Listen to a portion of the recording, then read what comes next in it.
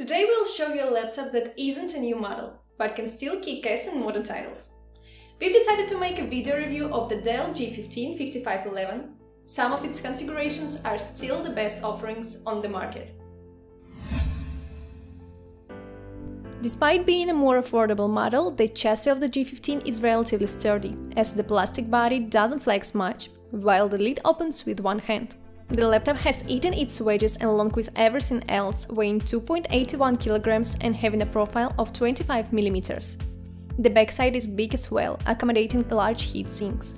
The black chassis looks like a stealth aircraft, with a Dell logo in the middle, a triangle-shaped bulge, and a red G on the backside.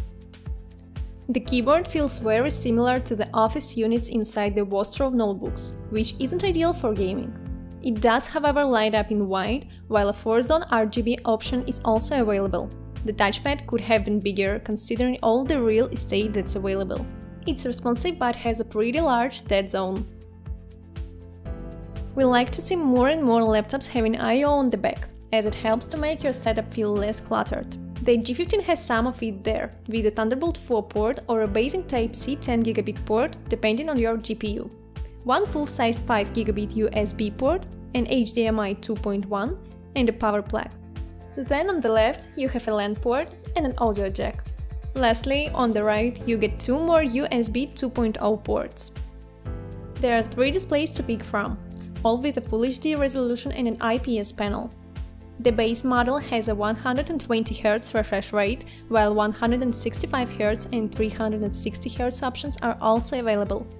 The 120Hz model doesn't really offer a lot in terms of colors, however, the other options are quite good for design and creative work.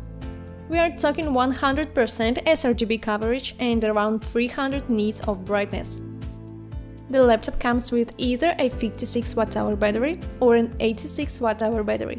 We tested a smaller version paired with the Core i7-11800H and the RTX 3050 Ti, which got us around 9 hours and 15 minutes of web browsing or 6 hours and 24 minutes of video playback. And that is a pretty good result. Only 2 per 100 people watching this video are subscribers. If you decide to just start following us, we'll be able to reinvest more in our laboratory, thus making even more helpful videos for you. Thank you, you're awesome. As for performance, the Core i7 did quite well, outscoring its AMD rival, the Ryzen 7 5800H, inside multiple competitors, including the AMD version of the laptop both in 3D rendering and Photoshop. The 3050 Ti inside has the full 95W TGP, and it shows reaching similar results to a Legion 5 with the same GPU, a laptop that we would consider higher on the totem pole of gaming devices. The 3050 Ti is an excellent GPU for 1080p gaming, having just enough kick to run most games at high settings with good frame rates, albeit some might say that the 4GB frame buffer can be limiting. You know us, we would always value more VRM, however that's up to Nvidia to decide. The GPU does very well in Forza Horizon 5, providing smooth gameplay even at the highest preset. Here we have to mention our Laptop Media Benchmarks channel, into which we put a lot of time and effort. We've tested a variety of GPUs in 40+ games, with video footage, so you can decide for yourself if the performance that you are asking for is there. At last, we've come to the cooling. It's got 2 fans, 4 heat pipes and 2 big heat sinks, which provide ample cooling capacity. The Core i7-11800H maintained very high wattage and clock speeds throughout the whole test, at the expense of higher temperatures. Moving to the GPU, this is the best performing RTX 3050 Ti, reaching 1882 MHz and keeping a consistent 88 watts power draw.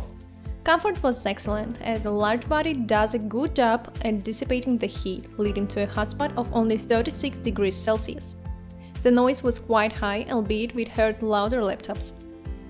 It would have been a damn shame to have such a chunky notebook with poor upgradability, but thankfully the G15 5511 provides 2 SATA slots for up to 64GB of RAM and 2 M.2 slots for storage. Keep in mind that one SSD slot is shorter when buying drives. We'll have our teardown video linked in the upper right corner, which shows how to take apart the laptop step by step, including removing the battery and the motherboard itself.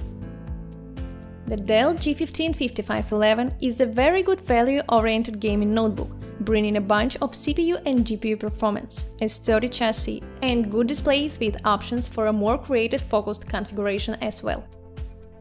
If you want to see more tests and details about the device, you can check out our in-depth review. The link is in the video description below.